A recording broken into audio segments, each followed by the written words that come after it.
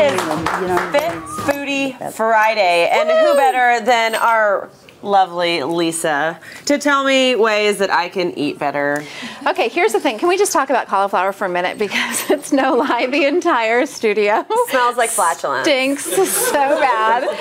It's like when you cook a cauliflower or broccoli at home, you know what I'm talking about. So I promise you, though, that the end result of this recipe is so delicious. And this is, hey, come on. We're making pizza. We're making pizza, so there's no more fatty pizza. This is going to be healthy pizza.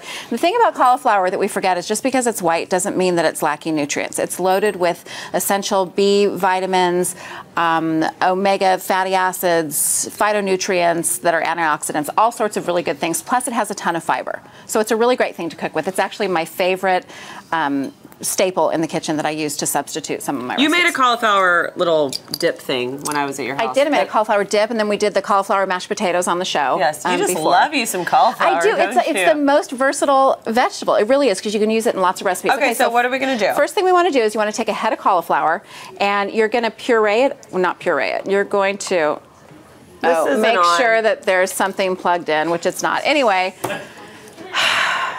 this kitchen. You're going to put it in your food processor, and it's fine. Let's just go on. Put it in your food processor. You get the idea. Yeah. And then you want to take the end result. You want to put it in the microwave for about 8 minutes. That's what you're left with. Which is this. Can you see it? And so it has like this mealy texture. It's almost like rice. Which, by the way, you can make rice with it too, which is fantastic. Okay. Anyway, you want to put it in the microwave for about 8 minutes, and that's going to take a lot of the moisture out of it. And you definitely don't miss that step because it's really important. So you're going to take your cauliflower. Okay. Okay. Put it in your bowl. Okay. You're going to add 1 egg. 1 egg that slightly beaten. Slightly beaten egg. What did you think I said? Slightly beaten egg. This is a cup of mozzarella. I like to use light mozzarella cheese because it just cuts your calories even more. But, you know, if you're against that, then go ahead and use regular. And then 2 tablespoons of Parmesan. Okay. Fresh Parmesan. Got it.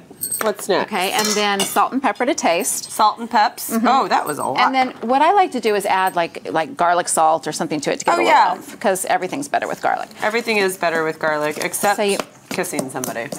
Only if they've had garlic too. So you're mixing this up. Okay. And see what happens? It gets like this, almost like dough-like consistency. Okay. See what I mean about it being a miracle food? Oh my gosh. Yeah. So you take this and then you're going to pat it out on your surface and make like a circle out of it. Yeah. Ready? I have to touch it? I'll do it. I'm not really into like uncooked egg on my hands. Okay, so you'll do this on your baking sheet that you've already sprayed with non-stick cooking. And you make this into like the shape of a pizza. Yeah. So are we making like individual ones? You know, I would say these are definitely individual size, especially in my house. Or that's like a perfect little snacky. The kids will eat, you know, 17 of these, yeah. Anyway, you make it into a nice little circle. You're going to spray the top with your nonstick spray again, and you're going to put it in the oven at 425 for about 10 to 15 minutes. But you can kind of just eye it and see. It's perfect at about 12 minutes in my microwave, but and then this is what we're left with? This is how it comes out. And there's your dough. It really is. Ta-da! So good. That's good. It really is, though, so close. No one laughed. That was funny, y'all. It's so close in consistency. Like, ta-da, get it? Look at the consistency. It's really like dough. Amazing. Can I taste it? If you want to, it's been in the refrigerator all night. Okay.